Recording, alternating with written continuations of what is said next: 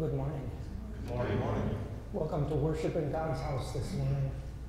This Sunday in Lent is often known as a joy Sunday, a Sunday of joy. Why would this be a Sunday of joy? Because our Savior did all his work of salvation for us. It is by grace we have been saved. And no matter what's going on in our lives, we always have that joy in Christ Jesus, our Savior. So we begin our worship this morning with a beautiful hymn, What Grace Is This? God bless our worship.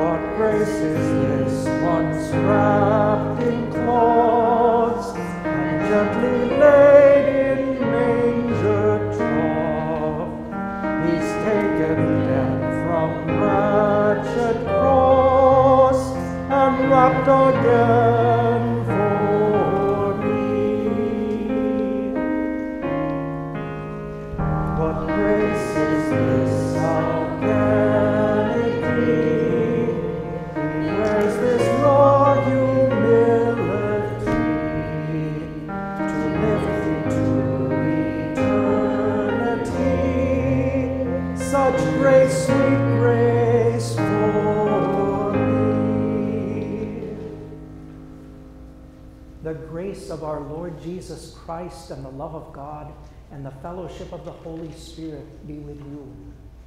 And also with you. We have come into the presence of God, who created us to love and serve him as his dear children. But we have disobeyed him and deserve only his wrath and punishment. Therefore, let us confess our sins to him and plead for his mercy. Merciful Father in heaven, I am altogether sinful from birth. In countless ways I have sinned against you and do not deserve to be called your child. But trusting in Jesus my Savior, I pray, have mercy on me according to your unfailing love. Cleanse me from my sin and take away my guilt. God, our Heavenly Father, has forgiven all your sins. By the perfect life and innocent death of our Lord Jesus Christ, he has removed your guilt forever. You are his own dear child. May God give you strength to live according to his will. Amen.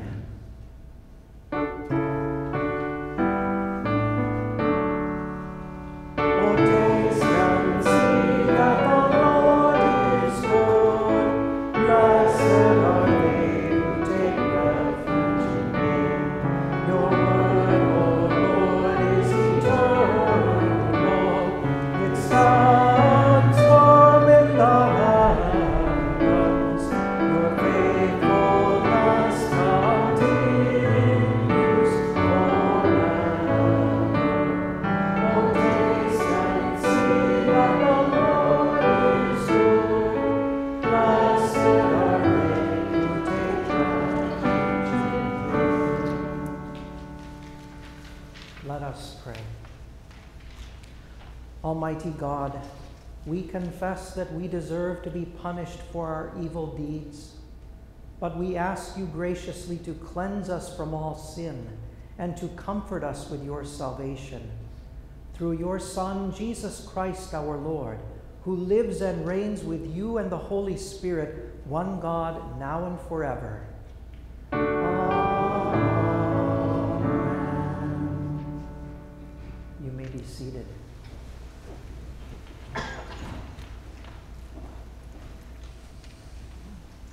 Our Lord God is unsurpassingly gracious to us. He was also gracious to the Israelites, too, as he gave them a cure from the venomous snakes. From Numbers chapter 21, beginning with verse 4. They set out from Mount Hor along the road to the Red Sea to go around the land of Edom, but the people became very impatient along the way. The people spoke against God and against Moses. "Why have you brought us up out of Egypt to die in the wilderness?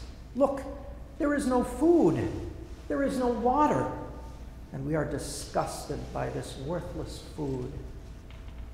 The Lord sent venomous snakes among the people, and the snakes bit the people. As a result, many people from Israel died.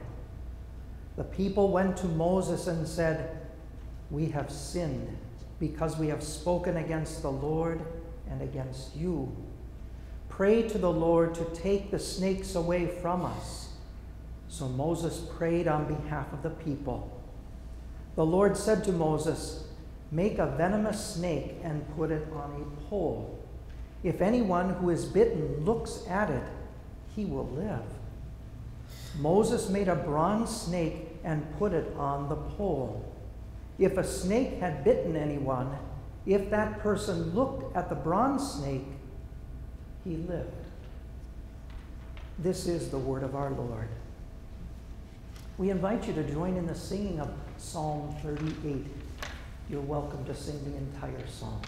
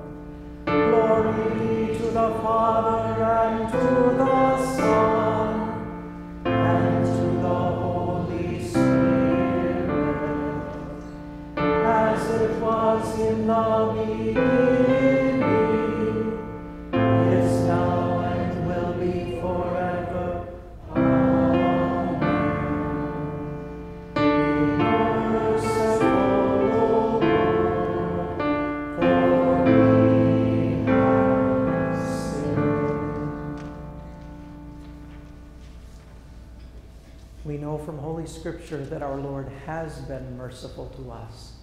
By grace he gave us his Son. By grace he has given us free and full salvation.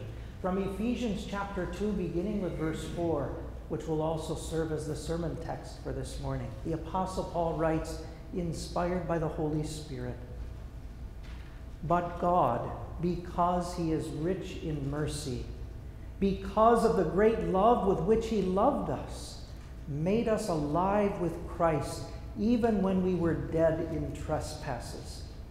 It is by grace you have been saved. He also raised us up with Christ and seated us with him in the heavenly places in Christ Jesus. He did this so that in the coming ages he might demonstrate the surpassing riches of his grace in kindness toward us in Christ Jesus. Indeed, it is by grace you have been saved through faith, and this not from yourselves, it is the gift of God, not by works, so that no one can boast. For we are God's workmanship, created in Christ Jesus for good works, which God prepared in advance so that we would walk in them." This is the word of our Lord. For God so loved the world that he gave his one and only Son, that whoever believes in him shall not perish, but have eternal life. Please stand for the gospel.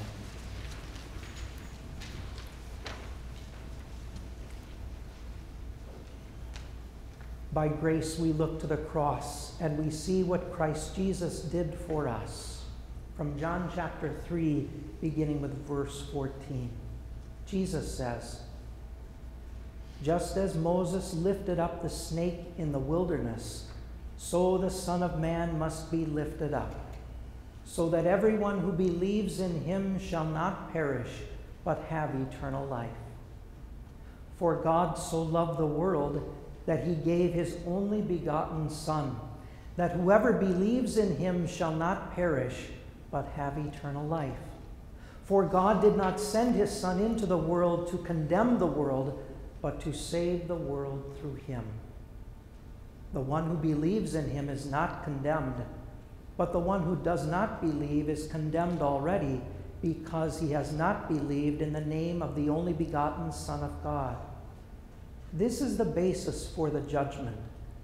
The light has come into the world, yet people loved the darkness rather than the light, because their deeds were evil. In fact, everyone who practices wicked things hates the light and does not come toward the light, or else his deeds would be exposed. But the one who does what is true comes toward the light, in order that his deeds may be seen as having been done in connection with God." This is the gospel of our Lord. Praise be to you, O Christ. You may be seated as we sing the next hymn, "God Loved the World So That He Gave."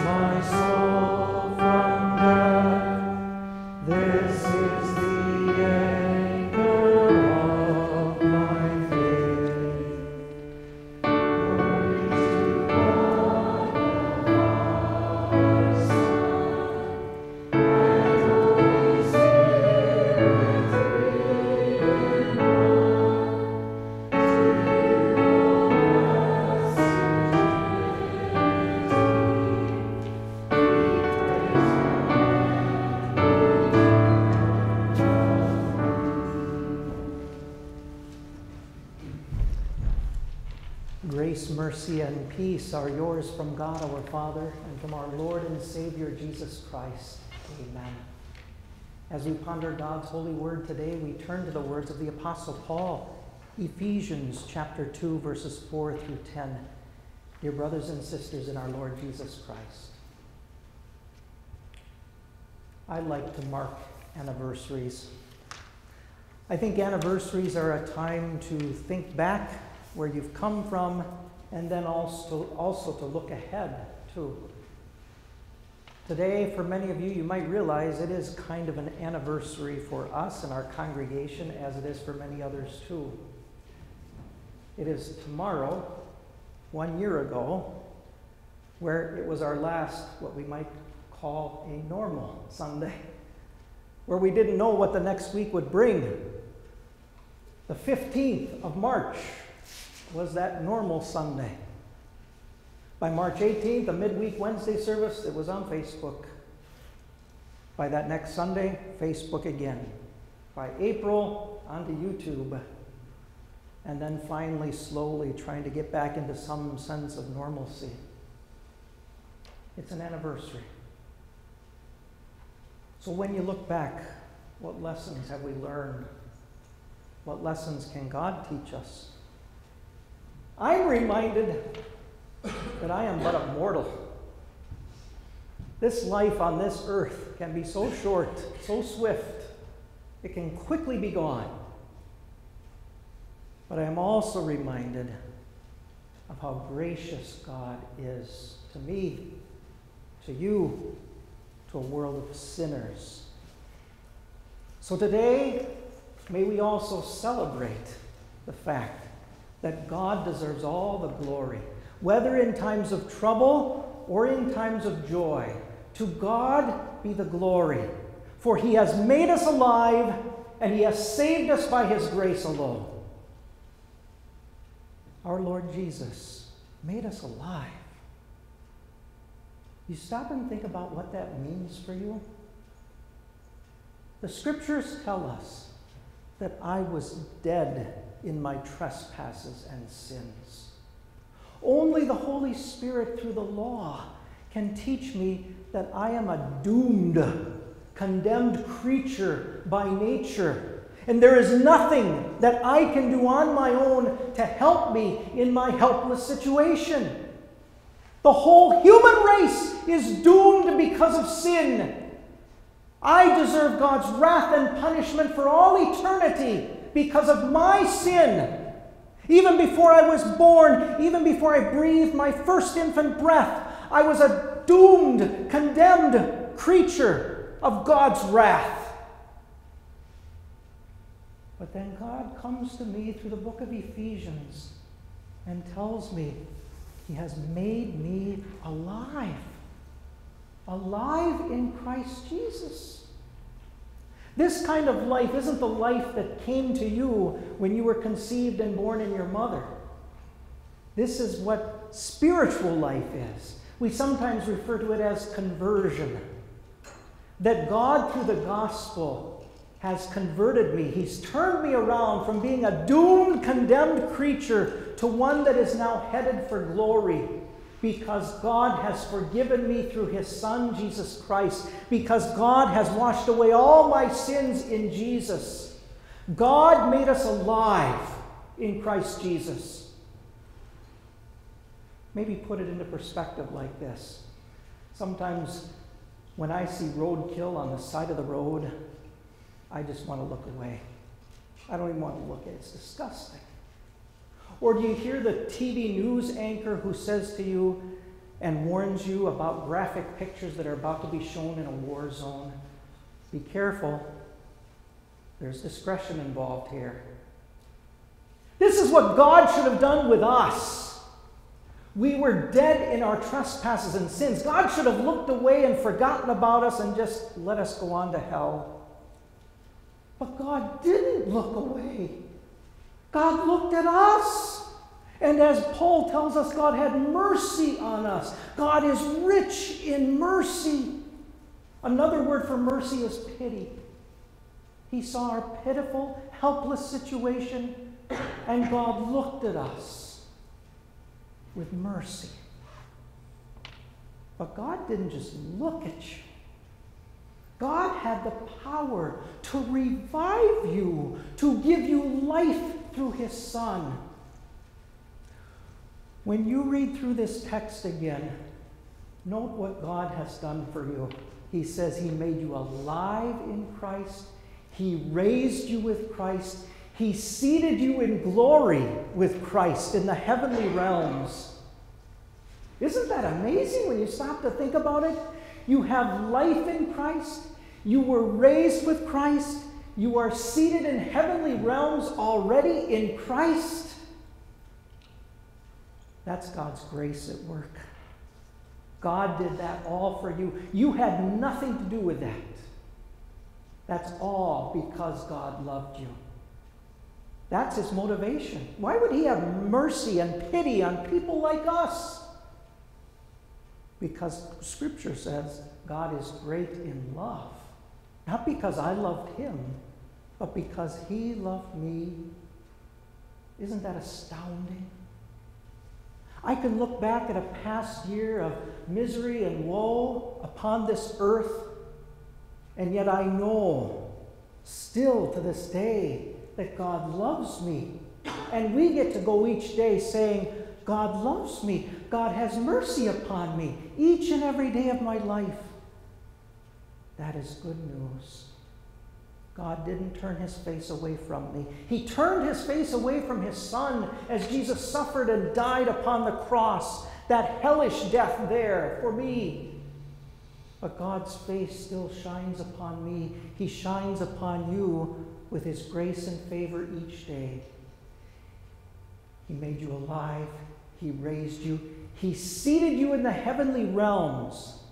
And notice each time he says all three of those things, it's always connected with Christ, with Christ, with Christ. It's all about him, not about us. It's all about him. And just imagine, some of you may be thinking, I'm still living in this world of tears and death. How could it be that Paul would say that I'm seated with Christ in the heavenly realms? Dear friends, by faith we know we're already there. We see it in part by faith now. By sight one day we will be in those heavenly realms. It's as good as if you are already there. That's what Scripture is saying. Even though it's a future hope, a certain hope, you're already there in Christ Jesus. What a beautiful picture that is for us. What a reason to rejoice each and every day. To not get caught up in our own miserable circumstances at times and think, woe is me. But to remember what God has done for you in Christ, in Christ, in Christ alone. But God has done something else for you. By grace, he has already saved you. This has all been done by Jesus. He was the innocent one. Every single day of our lives we sin. Jesus is the innocent Lamb of God. Every single step he took, every breath that came from his mouth, everything he did, everything he thought was perfect. And now by grace alone, God credits Jesus' righteousness to your personal account. When God sees you, he sees Christ and all that Jesus has done for you in living the perfect life, in dying innocently upon the cross, in shedding his blood for you. When God sees you, he sees Jesus and all that Jesus did for you. You know it, and you're convinced of it because God has given you faith to believe in that. Again, faith isn't a little spark of goodness in us. Faith is also a gift from God. To God alone be the glory. God gave you that faith when you were baptized through the water and the Word. Faith is completely a gift of God. You are saved by grace through faith, And this not of yourselves, it is the gift of God. You didn't deserve it. You didn't earn it. God simply loved you because he loved you. Nothing to do with you. Can I share something with you? This past week, I was in a line of people. There was somebody behind me that knew me, and he came up to me. He bounced past a couple of people. He wanted to give me something. This is what he gave me from his church. And it's kind of interesting on the back, a very, very striking description of hell and how bad that will be for anybody who enters there. And then it says, do you want some good news? It says, do you want to be saved from going to hell? You know what the remedy they give on this card is? Do you want to be saved from going to hell? The next 3 words, pray this prayer. Now you may think, well, that's innocent enough, isn't it? But anytime you begin to add a work into your salvation, you take away from grace alone. By grace alone you are saved. It's not your praying. It's not your prayers of repentance that save you. It is not your abstinence. It is not your decision for Jesus. In any of those things, you take away from the glory of the cross and what Jesus did for you. This insipid stuff, this watered-down gospel is no gospel at all. Dear friends, when you're thinking about your salvation, don't be looking in faith to yourself, thinking, do I have a strong enough faith? Is my faith strong enough? Your faith points you to one place, and one place alone. That's Jesus. It's the cross. And when I might have doubts in me, when my feelings throw me into consternation, this is the one thing that is certain to me. It is that Jesus died for me, and Jesus rose again. Those 3 things I mentioned earlier about being made alive again, rising again, and being seated in the heavenly realms, that already happened to Jesus. And now Jesus gives those gifts to me. It's not a future hope, it's a certainty. And it's all by grace. Jesus did it for us.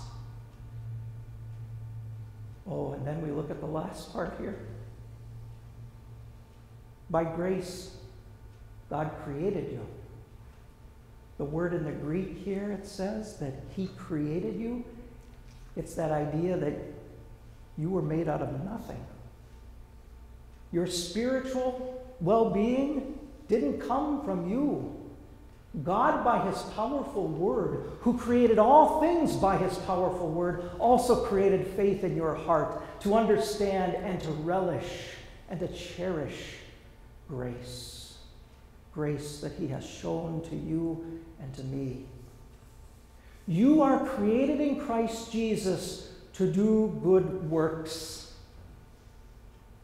Now we may begin to think, well, all the good things that I do, that's me. It's all about me. It's all my abilities. It's all my work. It's all my labor. Everything about you and me is still wrapped up in that word, grace. God made you. God gave you your abilities. And oh, by the way, all the works that are there for us to do were prepared by God in advance. Can you raise your hand if you understand that completely and entirely with our human brains? God's laid them out before us. As one of my professors told me in college, there are so many good works that are laid out before us for us to do to God's glory and for the benefit of our neighbor that we can't do them all. We, by grace, get to choose. We have to make decisions. But we want to do it to his glory, whatever they are. You remember a Mary who 6 days before Jesus' death came and washed his feet with her hair, anointing him for death. Do Do you remember Joseph of Arimathea, who took the body of Christ down from the cross and buried it in a tomb? These works they did to the glory of God, for the benefit of neighbor, prepared in advance by God. But you don't have to do something special and amazing. You can be the one who scrubs the kitchen floor, who changes a baby's diaper, who shares a special lesson from the Bible with your kids or grandkids, who does the work faithfully at their job. All of these things are works that God has prepared in advance for you to do. Now, good works are only good works if we seize them, if we take advantage of them. We can read about them in Scripture and say, oh yeah, I guess I'm supposed to do good works. Good works don't get me to heaven. Good works I'm to do out of thanks to God for what He's done in Jesus already. But unless I do them, then they're not good works. Seize the opportunities, dear friends, that God places before us. The most profound work of all is still trying to reach a dead and dying world of sinners who still need Jesus. Don't be afraid to share your faith. It's what you and I cherish. It's what they need so desperately. God created you to do good works, which He prepared in advance so that we can walk with Him. That's our life. But our life isn't to your glory, not to my glory. To God alone. Alone be the glory. Amen. Now the peace of God, which surpasses all understanding, keep your hearts and your minds through faith in Christ Jesus. Amen. Let us confess our Christian faith with the words of the Apostles' Creed. Please stand.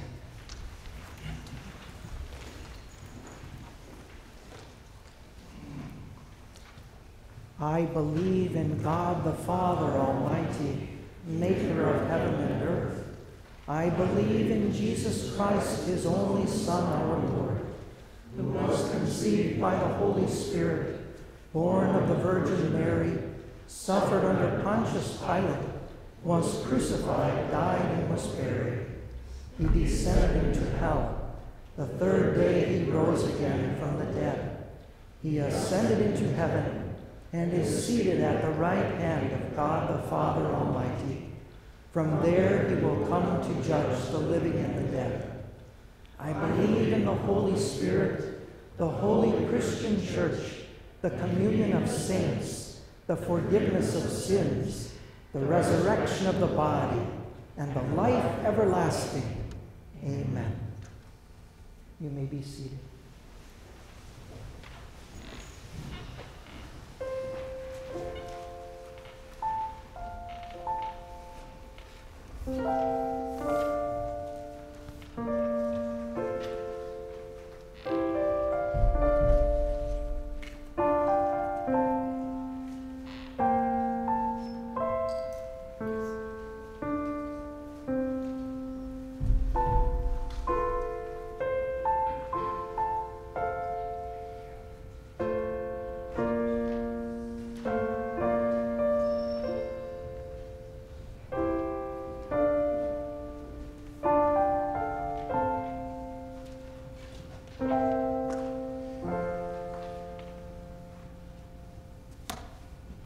Let us pray.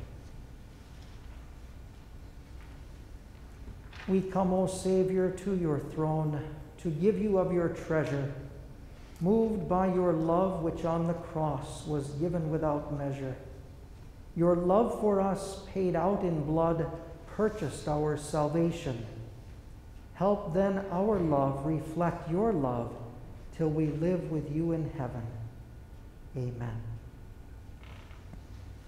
And we pray. Heavenly Father, we thank you for the love with which you loved us, for you did not spare your only begotten Son, but delivered him upon the cross for our sins. You were pleased even to forsake him for a time, so that with his suffering he might taste the very dregs of hellish anguish for us. To establish your everlasting friendship with us, you made him whom you declared to be your beloved Son the object of your rejection. We ask you then, for Jesus' sake, do not be hostile toward us because of our sins, but be at peace. Oh, forgive us for the sake of his innocent suffering and death. And as once you sent your Son to be our Savior, send him to reign in our hearts through our faith. O dearest Jesus, we confess that our sins too brought you to the cross, where you suffered hell for us and every sinner. At your own invitation, we take refuge in your wounds and seek cleansing in your blood. By the sacrifice you made, stir us up to love you and to do good works. Give us patience to endure tribulations, strength to resist temptations, joy to overcome sorrows, love to replace bitterness, guidance to keep us on the path of righteousness, boldness to seek your help in prayer, and a will to seek the counsel of your holy word. May you ever be to us the light of salvation, especially when we pass through the dark shadows of death. O Holy Spirit, beloved author of our faith, call to our remembrance the sacrifice Christ made for us, so that we do not fail to remember, so that we do not fall into unbelief and all manner of sin and vice. Open our mouths to bear witness to our Savior's name. Open our hearts to give generously to the cause of Christian missions and to the relief of those who suffer want. Let the joy of our salvation in Christ fill our hearts and our minds until that day we rejoice to meet him in glory. Today we remember our sister Donna Alexander, who last evening fell on some steps and broke her wrist. We pray that you would give her speedy recovery in the days and the weeks to come. Bless her with the peace that you alone can give. We pray for Kathy Colton, who will be undergoing surgery in the near future. We pray that you would allay her fears and grant her the grace to believe in you and to trust in your ever-present care. Guide and keep her and her husband, Richard. We pray also for Mike Lyons, who is undergoing tests. We pray that you would bless him in his time of need. Continue to act as the good physician on his behalf, and bless him with the comfort that you alone can provide through your word. We pray for Scott and Angela Meister celebrating their 17th wedding anniversary this coming week. We thank you for blessing this couple who long ago you brought together in holy matrimony. We pray that you would continue to sustain them and strengthen them in faith in you. And as they grow in their love for you through your holy word, may they also grow in their love for one another. Finally, we pray for the family and friends of Carmen Traub, who passed away yesterday from lupus. We understand, O Lord, that Carmen underwent many, many difficulties in this life. She bore many crosses. Yet we thank you that you brought her to faith in you through holy baptism many years ago. And now we know with certainty that she is at peace with you in the eternal kingdom that you have prepared for us and all believers. Continue to sustain and strengthen Carmen's family members and friends in your ever-present words of promise, as Jesus says, I am the resurrection and the life. Lord, hear us as we bring you our private petitions.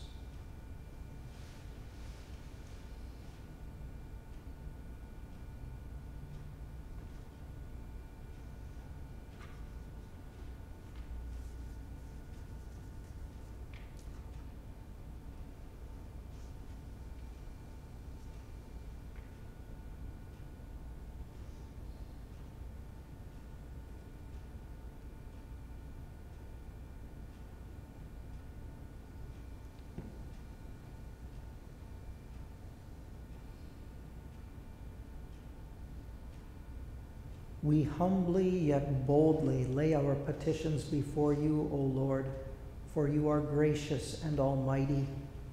We pray that you will act according to your good and gracious will. Hear us also as we pray the prayer Jesus has taught us. Our Father, who art in heaven, hallowed be thy name. Thy kingdom come, thy will be done, on earth as it is in heaven. Give us this day our daily bread, and forgive us our trespasses, as we forgive those who trespass against us. And lead us not into temptation, but deliver us from evil. For thine is the kingdom, and the power, and the glory, forever and ever. Amen. Almighty God, we thank you for teaching us the things you want us to believe and do. Help us by your Holy Spirit to keep your word in pure hearts, that we may be strengthened in faith, guided in holiness, and comforted in life and in death. Through Jesus Christ our Lord, who lives and reigns with you and the Holy Spirit, one God, now and forever.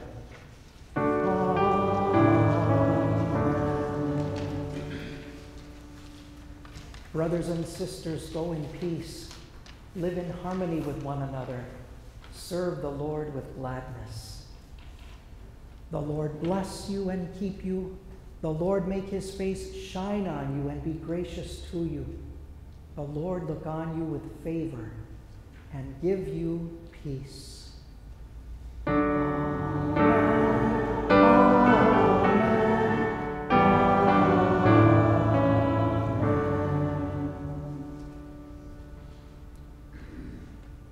We join to sing the final hymn.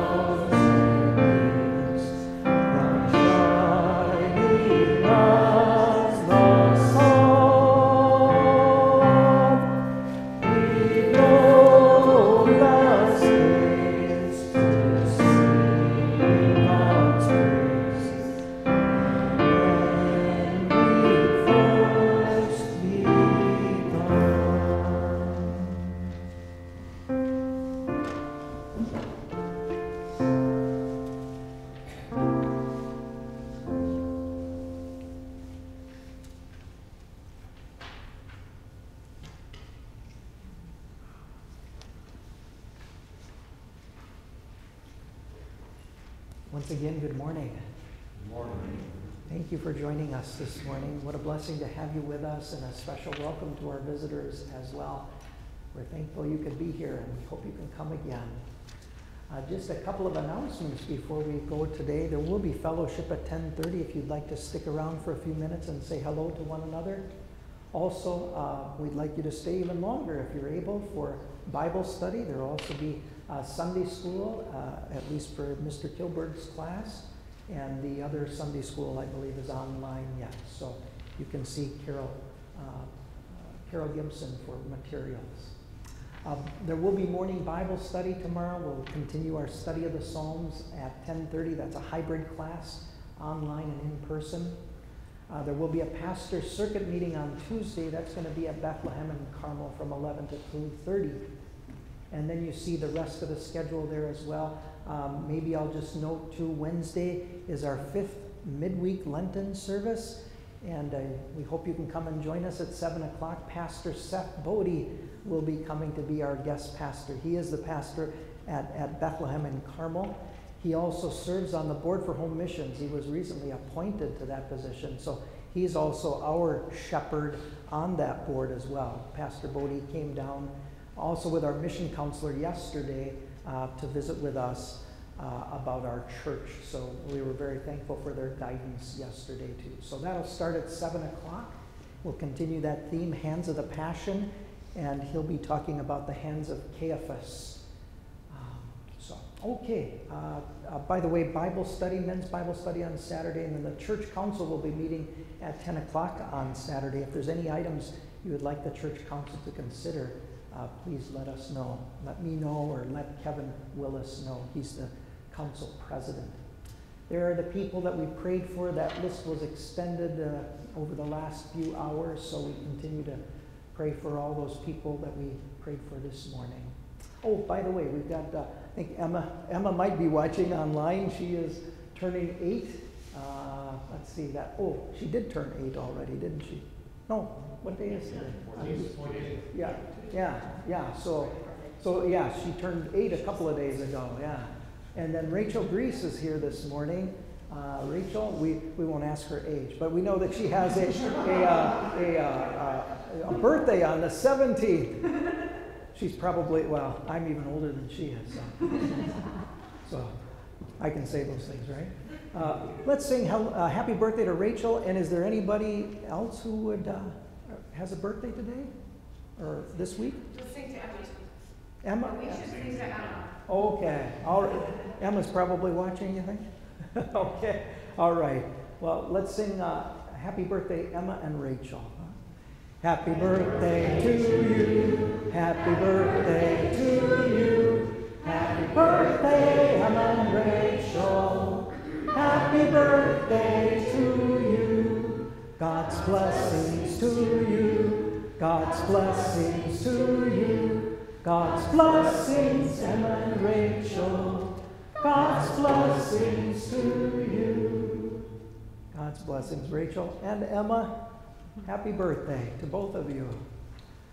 There is our offering so far this year. We're thankful to our treasurer who gets these numbers to us each week. This is always running a couple of weeks behind, but grateful to God for the gifts of his people. We mentioned the first thing already, midweek Lenten worship. By the way, if you're not able to join us on Wednesday nights, we live stream them. You can join us live stream. We send out that link in the e-news or an email later on this week, and then you can also watch it on demand on YouTube too at any time that's convenient for you.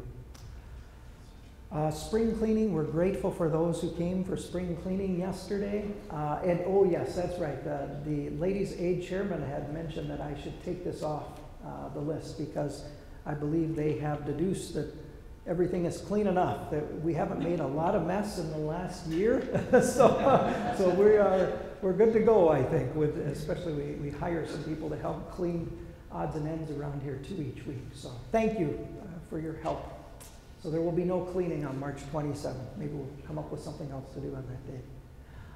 Bible study opportunities. We're starting a new Bible study this morning. We're going to study a book of the Bible, 1 Thessalonians chapter 1. We'd love for you to come and join us for that. It's going to be entitled Christian Faithfulness. At least this first part will be from 1 Thessalonians. So I've got a Bible study prepared, and you're welcome to join us. Monday morning, we mentioned that one. Wednesday, we're not meeting until after Easter, and then men's Bible study coming up on the 20th. I meant to take that off, yes. John, maybe some of you got to watch John's performance. It was very impressive. Beautiful harmonies by gentlemen on the stage, including John, and just a very impressive show. In fact, I think he had to do some dancing in there too. Didn't you have to do some dance steps? That was very impressive. So, Guys and Dolls. So you ever listen to Guys and Dolls? There's a few familiar tunes in there too that you would enjoy. So, thank you, John, for that. More details are coming out with the food drive that's coming up soon. There were meetings this past week with people who are helping to arrange the food items. We're kind of coming up with that list, purchasing food right now for that food drive. Tomorrow we're going to have a Zoom meeting with the Chief of Police of Greenwood and also someone from McFarling Foods. If you could help in any way, first of all, your prayers, but also would you please consider purchasing items, non-perishable items, which would go in those boxes in the back of the fellowship hall. If you don't want to do shopping for items, non-perishable items, we welcome monetary gifts as well.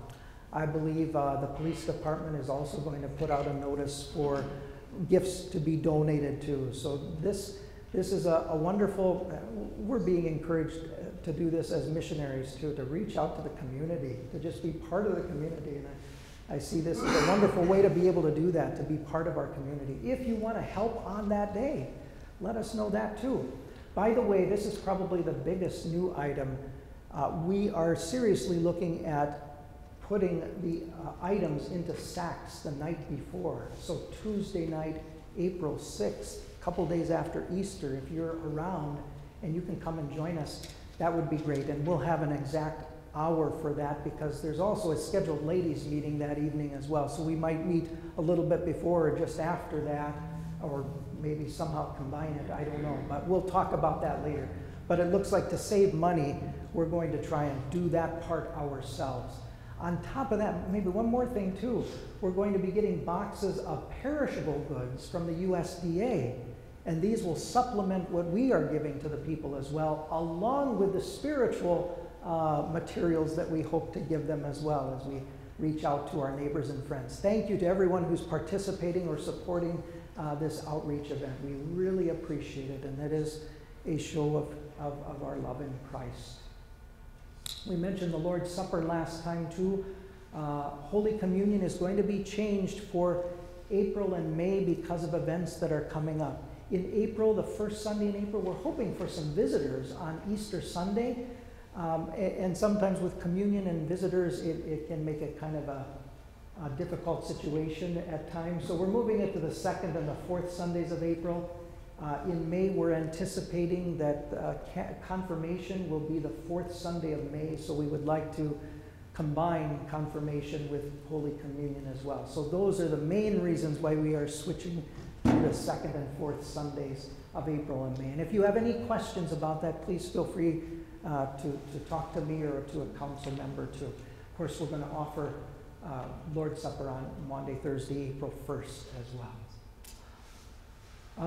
Sunday school, yes, we're planning for the pre-K and second grade through second grade to have their first class on May 2nd in person, May 9th, I should say, May 9th. May 2nd will be an actual voters meeting, so May 9th is when that's going to begin. Another piece of outreach that we're doing is postcards out into the community. Thank you for those who have stuffed bags, door hanger bags. We've got many, many more that we can do. And if you're willing to walk with me or walk on your own in your own neighborhood and just put something at somebody's door and welcome them to come and join us, we would appreciate that help too. Forward in Christ, the magazine, the March issue is there. Pastor Joel Natsis writes, or answers this question: if the Sabbath law no longer applies, why do I have to go to church? And he answers that very well on pages 26 and 27. So pick up an issue if you haven't done so. Meditational books are back there as well. Those daily devotions, help yourself to them. send one to a neighbor, pass it along. It's a way of showing the love of Christ with others too. This is also to mention that there is going to be a Lutheran Women's Missionary Society rally. This is going to be held in Mansfield, Ohio, which is about 3+ hours away from here. But it will be also offered online. And they've invited me to come and speak about Light of Life. So I'm looking forward to sharing about our mission here. So that will be on the Saturday after Easter, April 10th, and that'll begin at 9:30 in the morning. And again, you can click on a link. I think maybe that link there, it's on the back of your worship folders too. I'll put it on mine as well. And you're welcome to join us for that, whether in person or online. Some of you got to meet this gentleman on Wednesday evening. Kevin got to meet him, I think, yesterday as we sat down with him. This is Pastor Wayne Olhorn. He was a longtime pastor in Colorado Springs, Colorado. He then took a call to near Vista, California, serving a church there. And now he's most recently taken the call to be our next mission counselor. He travels all over the United States. From here, from Indianapolis, he got on a flight yesterday and went to Tampa Bay. So he's trying to cover the Eastern time zone before he goes back to the Pacific time zone. But this is, in my opinion, it's one of the most demanding jobs in our synod, to be traveling and all the questions that he gets put to him. But it's wonderful. I think Kevin understands too that the valuable information that the Board for Home Missions and the mission counselors share with us in the mission setting is just invaluable to us. So this was taken at Open Barrel. We went out after church for a quick bite to eat and was off to bed after that. So, all right. Any other questions or announcements? Yes, go ahead, Sarah. For the ladies, we are planning to do the stripping of the altar on Monday, Thursday. So if any of the ladies would like to come to me and give me your name, I can assign you something for you ladies to do. Thank you very much, Sarah. And if you don't mind, we'll just show right now the March Wells Connection. This is a little snippet about our church body. So let's do that.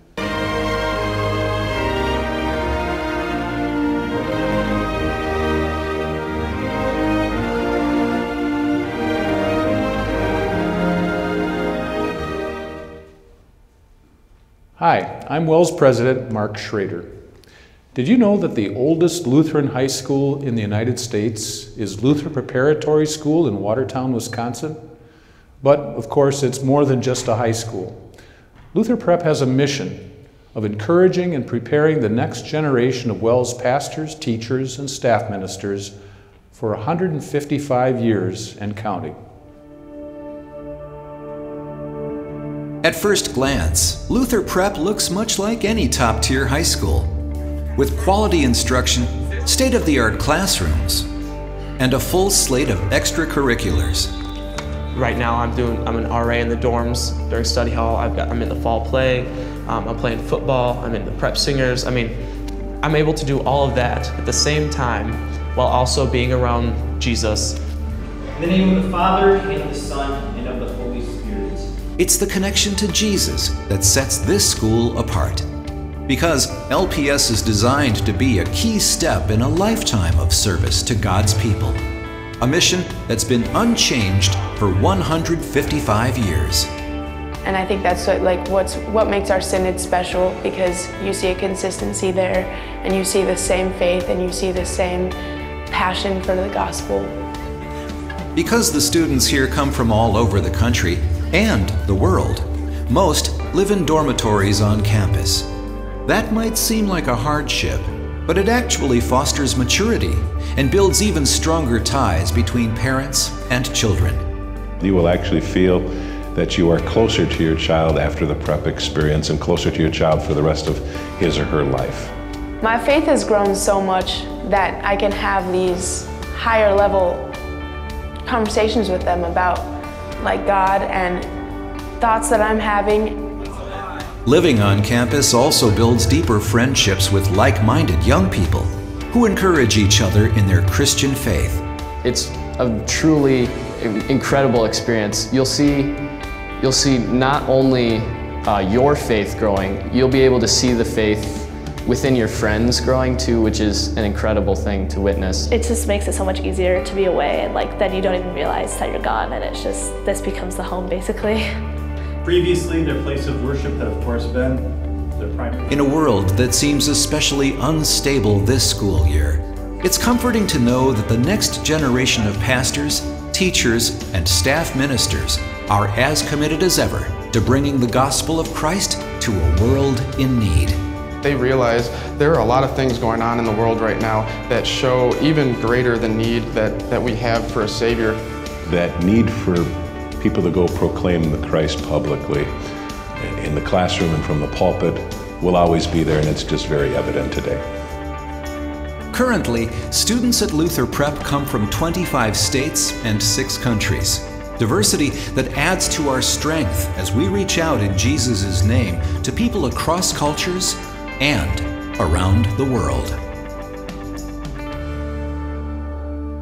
With more than 400 students, Luther Prep's enrollment remains strong, preparing the new generation of faithful leadership for our congregations and schools.